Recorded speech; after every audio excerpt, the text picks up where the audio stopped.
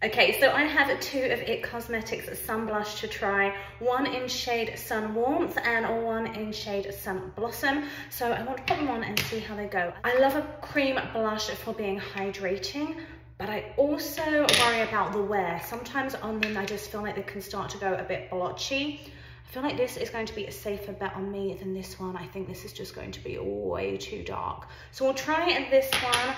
I'm going to use my fingers because I just feel like that's the easiest way to try and get it to melt into the skin. So it feels really, really nice and hydrating. Obviously, you could probably do this with a brush as well. Excuse my fingernails. I'm trying to get them to grow out from where I did pressed nails for like a year, and they just kind of made them go a bit ridgy. So I'm just trying to get that all to grow out. And I am just going to go in with a brush that's clean, just to really try and blend out those edges. And I obviously contoured before this just to create the full cheek look, and I'm just trying to blend the two together.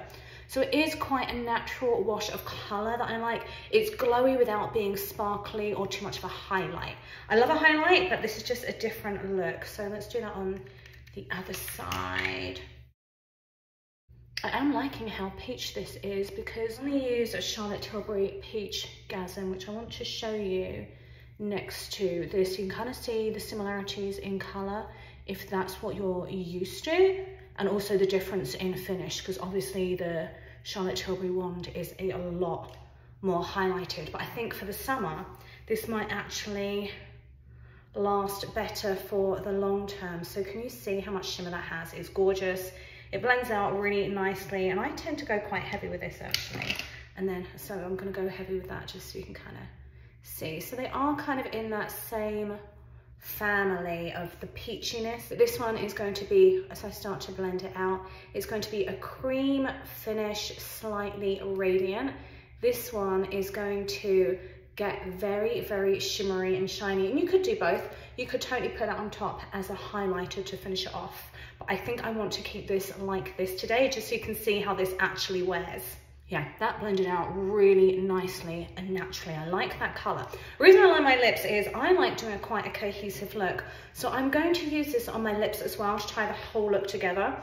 Kind of tempted to go with the darker one. It's still in that same warm sun blush family. We'll try the light. I feel like it might be a little bit too light, and can always go back to the other one.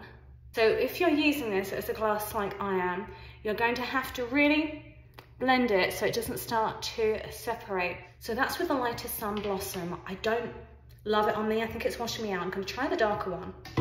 This is going to be the Sun Warmth. It's not as hydrating going on as I thought it was going to be.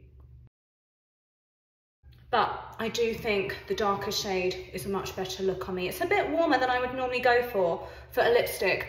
But I like that it's almost a matte lipstick. It's not glossy, so your hair's not going to get stuck in it in the wind, and it creates that whole cohesive look. So before I say whether IT Cosmetics Sun Blush is a hit or miss, let's give it the wear test. I've switched direction because I was originally intending this to be a 60-second YouTube short, but since it's longer, we're going to go a full aspect ratio.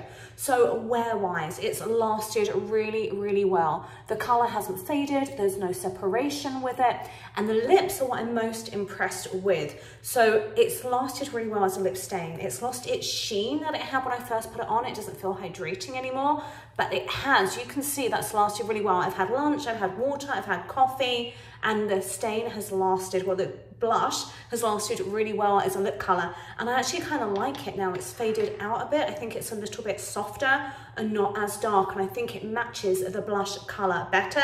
So all in all, I'm very, very happy with the IT Cosmetics Sun Blush. I'm going to link it below. It's available in both Sephora and IT Cosmetics, so I'll put the link to both of those below.